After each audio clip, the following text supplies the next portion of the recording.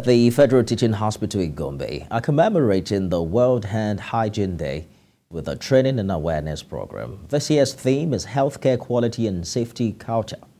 Correspondent Larry Adeyemi reports.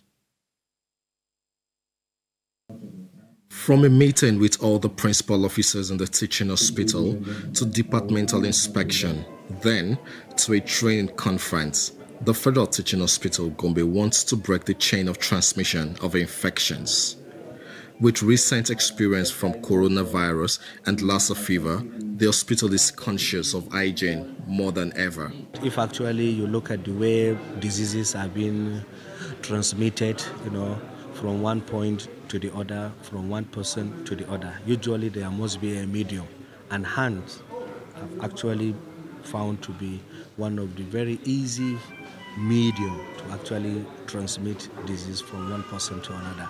A major pillar in infection prevention and control is hand hygiene, because the hands carry or serve as the vehicles through which microorganisms that are disease causing are moved from one point to the other, from one patient to the other. Although prime focus was given to patients and their relatives, the medical center wants to use this one-day event to strengthen its operational structure and policy. The chief medical director says the approach has a perfect balance of policy, personnel, and infrastructure. And we are training and retraining our staff, from doctors, nurses, medical laboratory scientists, physiotherapists, all the healthcare givers in the hospital. And at the same time also for quality assurance, for quality, to be sure that your patients and patients' relatives are actually satisfied. You must hear from them. The Federal Teaching Hospital Gombe is at the forefront of managing emergencies and outbreak of diseases for the estimated 30 million people that reside in the Northeast region.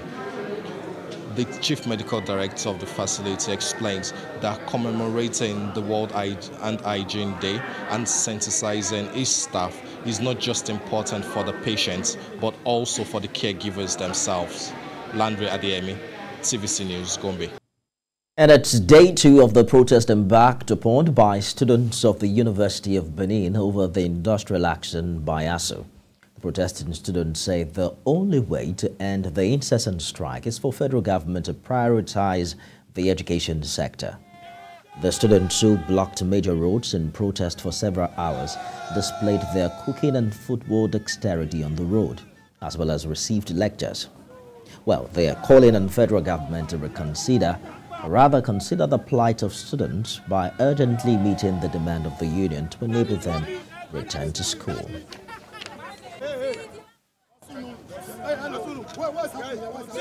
As I'm talking to you now, JAM is starting exam by 6. They are going to remit money to federal government. Where are all those money going to? Our institution is dilapidating. We don't have a well-equipped laboratory, nothing. So I want to appeal to the federal government, any coming problem, anything you want to do, invest in educational sector, and you can see the grievances. This my director of welfare is in 400 level, 500 level, 500 7 years. See, 7 years, 500 level. Yes. With him graduates. When I was at home, election is coming again. We want to go back to our classroom. We are not hoodlums. We are not tats. We are not talks. We are not here to cause chaos. All we want is to go back to school. All we want is to go back to our classroom. That's what we want. And we are calling on all relevant authorities, the Union Labour Congress and all other unions, to support us in the struggle to make sure that Nigerian students in public university go back to school. We will keep agitating till our voices are heard. It is so sad that without agitation, these people will not listen to us. A governor of a state named withheld posted the other day congratulating his child graduating from a school abroad in the UK. We all saw it from our houses, and we are pained. And the schools that these people attend abroad are public universities. But our public universities here are trash. So we are only crying, as usual, for our voices to be heard. And if you testify yesterday, the number was not up to this. Tomorrow, it will be worse. So let them answer us and answer us fast. Away from that, in Bayelsa State, the natives of Ayama community are seeking help over the loss of land and buildings to coastal erosion. They're also demanding immediate action by government at all levels towards the completion of the abandoned shoreline protection contract in the community. There is more in this report. Anyama Kingdom is said to be as old as the 17th century and remains one of the 3 clan headquarters in the Ogbia Council area. The once boisterous town is now a shadow of itself, as over 500 historical structures and more than a kilometer expanse of land have been washed away by erosion. Structures such as a church building, a police post, a landing jetty are no longer usable by the community. Hoisting placards to drive home their grievances, the natives are protesting against the lack of commitment on the part of the government. This site that you are seeing is a new site. The old original Anyama has been eroded away long ago. Land here is now very expensive and costly as a result of lack of land, because it has eroded all the land. The properties that have been eroded away, government has not come back to rebuild this property. Coastal erosion is a problem, yet it has been abandoned. Good luck awarded the contract to Hygiene International. We were told that their testimony didn't come. The day that this erosion caught our house, if not God is looking after me and my children, maybe some of my children will fall down and lost in the river.